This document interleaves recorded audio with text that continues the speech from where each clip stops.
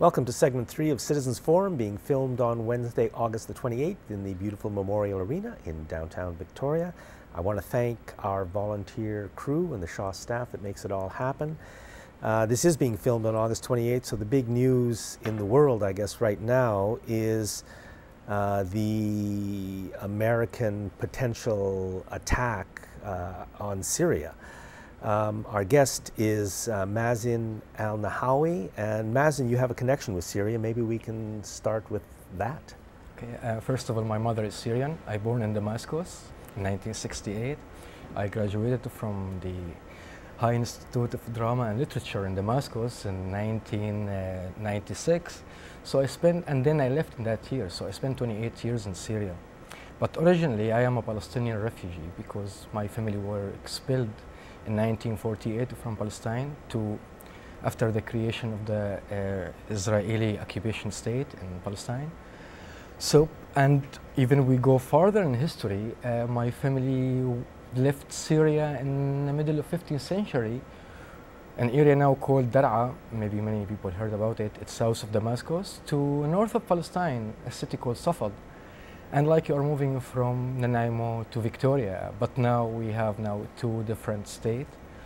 So the long history, as I mentioned, it's in the middle of 15th century, that before Christopher Columbus put his dirty feet on the shore of the New World. So I have my family live in that region from a long time. So when your family moved in the 1500s from Syria to Palestine, it was the same nation? Palestine, it was like kind of a province, like they used to be called Greater Syria, but at that time the Ottoman were occupying the whole region for almost 400 years, but did not divide that region to a state. It was still, people moving their land, freely, but until the beginning of the 20th century, when the colonial states like Britain and France, and especially after the discovery of the oil in the region, so they start to divide the region based on that geopolitics issue. Based on what is the oil, how to transfer it, and if we go back to history, in 1916, the agreement between France and England, Sykes-Picot, it's mainly to divide Syria to 4 states: Syria, Lebanon, Palestine, and Jordan. And in 1917, as I mentioned in earlier show, that we had Balfour Declaration, which promised European Jews to give them Palestine as a homeland for them, regardless what the wishes of the Palestinian, the native of the land. But what's happening now in Syria, you cannot separate it from that long history. It's a long line of history.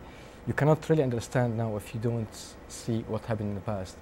The same colonial power who divided Syria before, now coming back under the name of humanitarian intervention, also to do more damage for the region.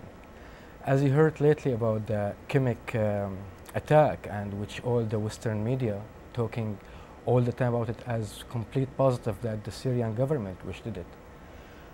But for anyone with some common sense and some little bit of awareness of the old American scenario, should figure out, and like for example, we know that the investigation, United Nations was sending a group to investigate this issue. So why the Syrian government, just before that group come to Syria, was to use a chemical weapon? It's not the time for them if they use it. That's right. If you go back just a few weeks, there was an invitation to the United Nations to send crews to Syria to look for any use of chemical weapons, right? And then on the very day when they finally arrived in Syria, that was the day when we are told the Syrian government chooses to use chemical weapons or gas weapons and give them exactly the information that the United States needs to attack Syria. That is bizarre. It makes no sense. Somebody with common sense, even if they want to use that, this is not the right time for them to use it. They don't want to create, lawlessness and more distraction, more trouble. They try to contain the issue. It's not of their benefit to go and do such a thing like this. But it's very important to know that the Russian provided the United Nations with images and satellite videos about where the rocket came from and what kind of rocket. And it's not the first time. Actually, this is the third incident where the Russian provide images about what's going on the ground. Meanwhile, the Western power completely saying the opposite without providing any evidence to support their claims. So you're saying that the Russians then are providing the United Nations with evidence that what the Americans are saying is not. It's a homemade rocket. It was coming out of the so-called the rebels area, and actually the rebels themselves posted many videos about having using keeping or tried to post it on YouTube, their channel, that they are trying to use these chemical weapon, but it's these videos or this information completely hidden. But just the fact that they are not mentioning that the Russian providing images. The same thing about the first incident when they also in Aleppo before 3-4 months ago also they used the same story about chemical weapons, and the same thing, the Russian provided evidence and images. Meanwhile, the American did not provide anything, in spite of their saying no, they believe that the Syrian government did that. Now, regardless if the Syrian government did that, I have really trouble seeing that the United States, the most criminal state in the world, who use chemical weapons and nuclear weapons, and the first country to use when Hiroshima and Nagasaki, to dare and come out and talk about other states using chemical weapons, it's beyond hypocrisy. I mean, you don't need to talk my word about how the US is a criminal. Just find out about the declassified information the CIA gave. Manning just he got 35 years for providing information which the CIA 6 years later will provide us with. I mean, it's the pattern here where the state is knowingly doing crime after crime after crime, and later their intelligence service tell you, yes, they did that and that and that. And nobody make a connection between the new lies they are doing and the old lies. So just look, like also the World Health Organization supposed to provide some statistics about the depleted uranium the American used in Iraq. Okay, so the World Health Organization is providing information now. They want to provide that, but this information now have been held now. They are holding this information because imagine to talk about what damage the American did, spreading cancer and making the whole Iraq a wasteland by using these depleted uranium, using all this chemical, massacring people. Iraq has lost 1.5 million people. That, on the standard of the American, it's like America, US losing around 30 million people. Comparison, I mean, imagine if the US lost between 25 to 30 million people. I mean, this is what Iraq lost.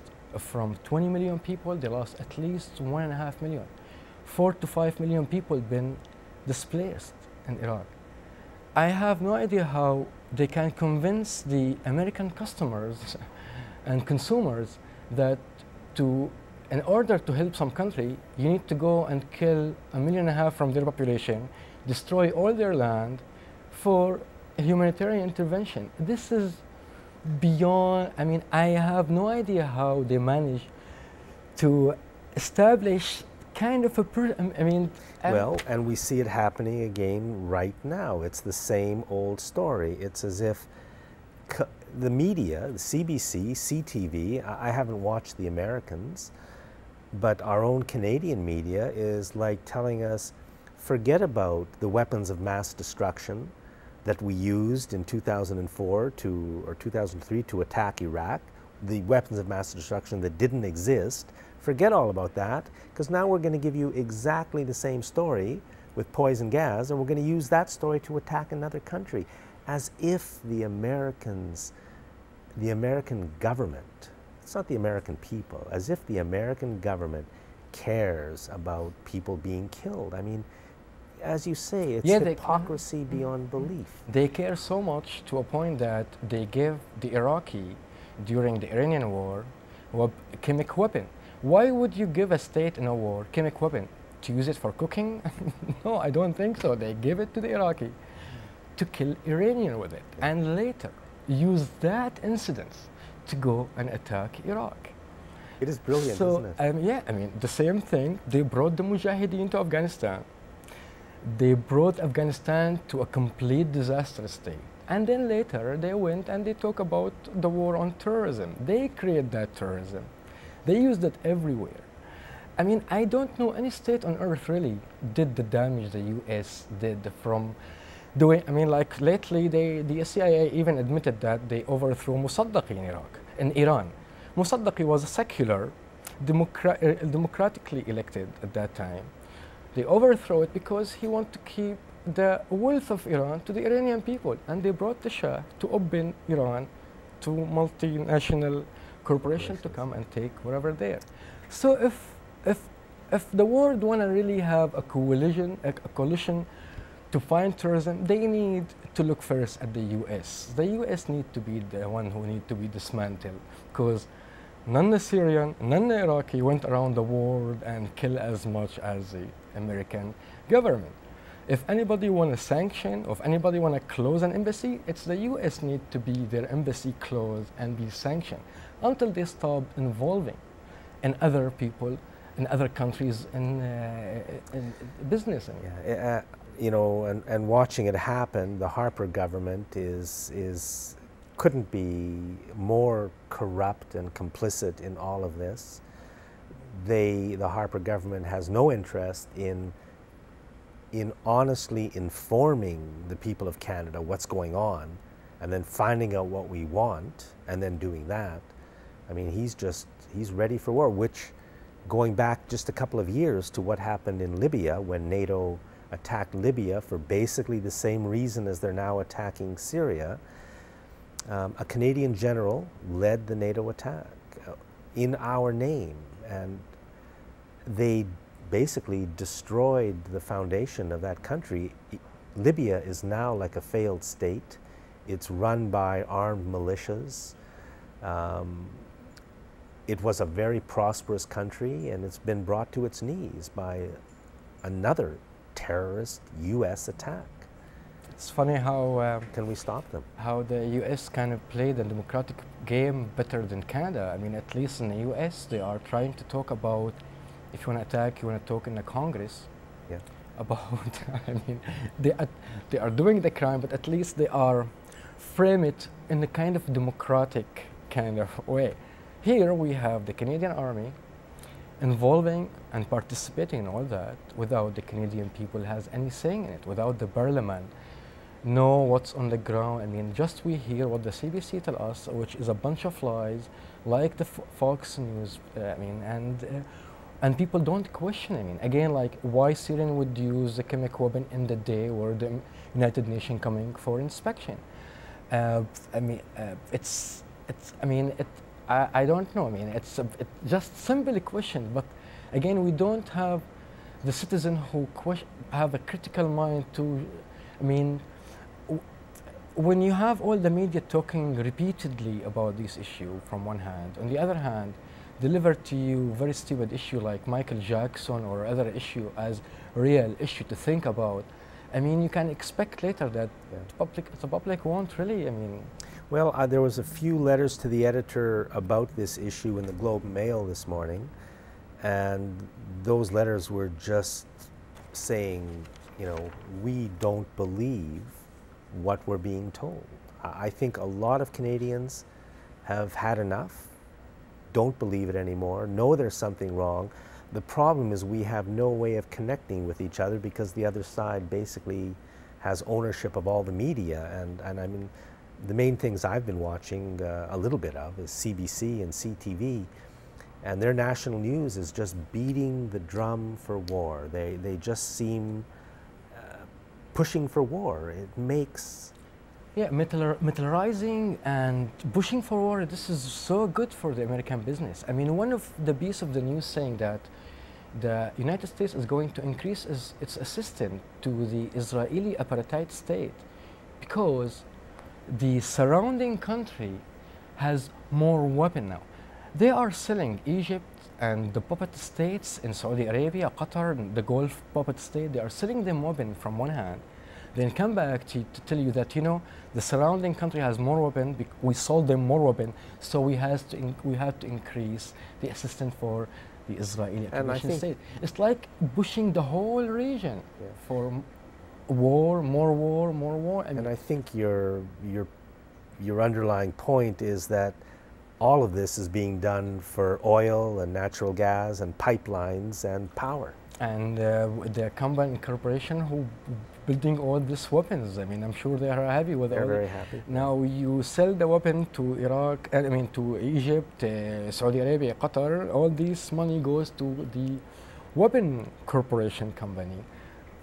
Then the American government turned to the public and tell them, look, we need to use your taxes to help the Israeli apartheid state to be sure that it's safe there. I mean, so the whole creation of the Zionist state in the Middle East and arming all the surrounding area, it's just to keep the region in a war state for a long, long time. And the poor people who live there, the millions and millions and millions of people who have to deal with depleted uranium. I mean, the price that the Iraqi people and the Libyan people and others have paid for the use of depleted uranium in their country is, there's no word for it. I agree completely. There is no word will talk about the crime of the US in Iraq. That country completely dismantled. That country was used to have many benefits for people. I mean, basic things from free health, free education, secular state. There is no sectarian conflict. Now it's every day there's bomb in Iraq. Every single day it's a failed state. But again, the oil industry there, it's working perfectly and nice, and no problem with that. So again, it's just follow the money, you would know about the Mazin al-Nahawi, thank you very much for doing this. Thanks for watching this day's Citizens Forum, and be very careful believing what the corporate media tells you. They're not our friends. Thanks very much. Bye-bye.